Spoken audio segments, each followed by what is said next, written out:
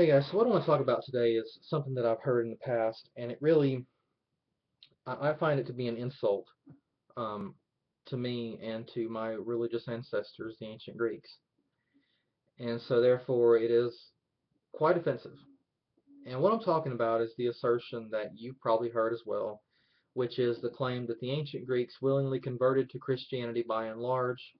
I've even heard it said that, the polytheists threw off their old religion and accepted the new, so let's talk about the ancient Greeks.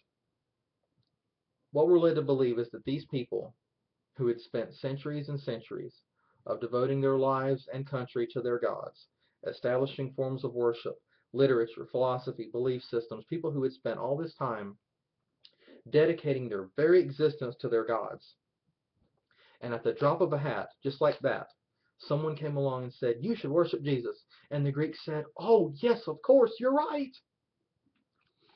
I certainly understand the romanticism behind that for people who honestly want to believe it with all of the emotion in their heart, but it's simply not true. And those of us who use history and common sense know that it's not true. And for this video, I'm going to use a section from Greek Religion by Walter Burkert. He is a scholar on the ancient Greek religion, or was a scholar, I should say, because unfortunately he has passed away. But on page 246, he talks about the conversion process of Greece from the old religion to Christianity. And he talks about the criticisms that the Christians put against the old gods and the old religion. And he goes on to say, people did continue to pray to these gods.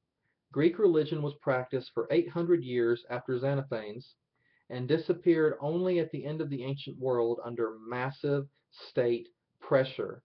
Quite clearly, that criticism had touched only the surface, not the roots. End quote. So, let me say that again. The ancient Greek religion disappeared under massive state pressure, and the criticism did not touch the roots. Where do the roots lie? The roots lie with the people. So the Christian takeover worked its way into the government, and from there they were able to use all powers of government, military and money, to try to eradicate the old Greek religion.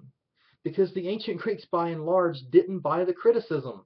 They didn't buy the arguments that were made against the old religion, and so the religion had to be rooted out by force.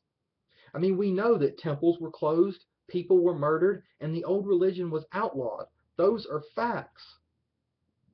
So all you have to do here is use common sense. The Greeks willingly converted, so they had to outlaw the old religion. They willingly converted, so the state had to forcibly close their temples because they weren't closing them themselves. They were willingly converted, so they had to be killed. Use your common sense, and you'll find that the Greeks gave up their old gods by force, not by choice.